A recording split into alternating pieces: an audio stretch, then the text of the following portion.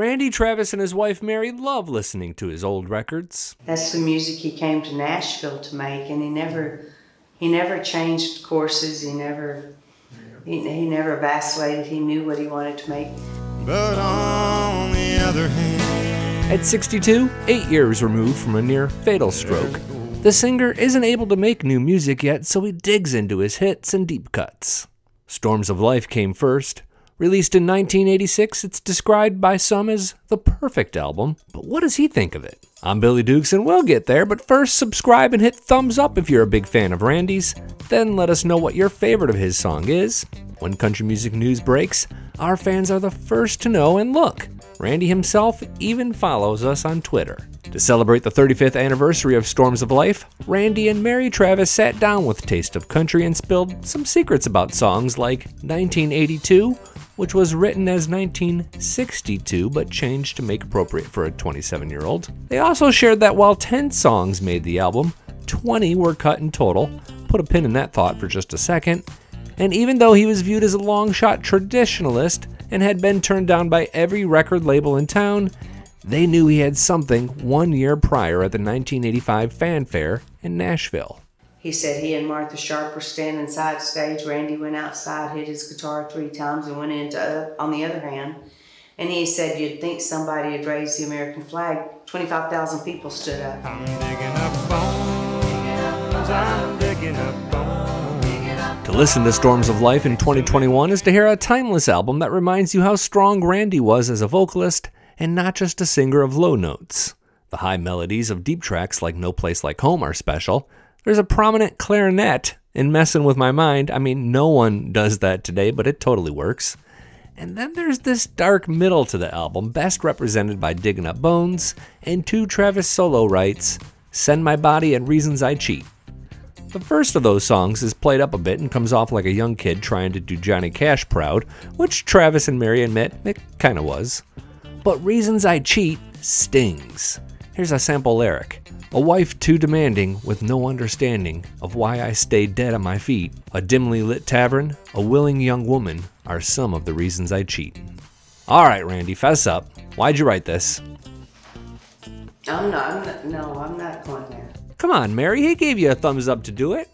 All right. Understandably, those could be eggshells she'd be walking on. I mean, he was with another woman at the time, Liv, who he'd eventually marry. That relationship ended kind of poorly. But we did do some digging and found the real answer why Travis wrote, "The dreams that I've buried, the load that I carry, are some of the reasons I cheat." But first, Randy, these are dark songs. I'm not trying to get all touchy-feely on you here for a second, but were you in a dark spot mentally at that time? No. Randy and Mary would add that his influences were Johnny Cash, George Jones, and Lefty Frizzell. Thumbs up this video if those are 3 of yours as well. All 3 are pretty dark song makers, and that's what Travis was doing. In 1987, Travis told the Washington Post it started with the title, quote, "I guess all those years working in clubs, you hear a lot of things, talk to a lot of people. I guess you could say that I've lived a lot in 27 years. I guess where I'm from, I grew up fast." The beauty of this song, and this is just me riffing a bit, is that it's a dark song produced rather brightly. I mean, it's almost like a thundercloud on a sunny day or a collision, but it somehow works. I think that's a beautiful way to put it. It was a collision. This is the message, and it's dark, but here's the melody, and it's kind of like it makes it okay. You know, there's an adjustment there. Early on in this interview, Randy and Mary said they cut 20 songs for the album. 10 made it. 3 more have been added for this re-release, which leaves 7 songs. Where are these 7 songs? You said 20 songs, 10 made it, 3 from the vault, at least 7. Right. Where are these other 7 songs? We want to know. If you find out, let us know. Really? Are they just missing? We assume Warner has them. Okay. Because they were all laid down. I mean, they all went to studio. So we assume, since Warner had these 3, surely they have the other 7. I'd love to know what they are. No one recalls the titles or anything like that? I think Randy would. He can't. Right. The aphasia, he can't tell us. If you have a story about Randy Travis, it's time to share it right now in the comments section. And a quick story about the cover of Storms of Life before we get to Randy's opinion of the album now 35 years later. This photo was taken at the closed corner store in Flynn Lick, Tennessee, and several of those old-timers' family members eventually would reach out to the singer. They're all dead now, but in 2016, Randy and Mary revisited that building. That was one of the first trips we made when we came to Nashville after his stroke. Because they told me he probably wouldn't have any long-term memory. So I thought, well, I'm going to drive him over here to wherever this was. I'd never been there. And we got close to it, and he knew exactly where it was.